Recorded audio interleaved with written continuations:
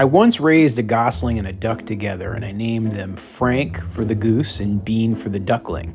And they grew up to be the bestest of friends. But a lot of folks wonder, well, whatever happened to them? Well, Frank and Bean are still doing well, and they're on our farm. I think they're around here somewhere. Ugh. It looks like Bean is hooking up with Black Francis, our chicken rooster. That's not a normal thing to happen. Luckily, she's got Frankie to protect her and keep her safe. But I'm not sure. I think she might kind of have a crush on Black Francis.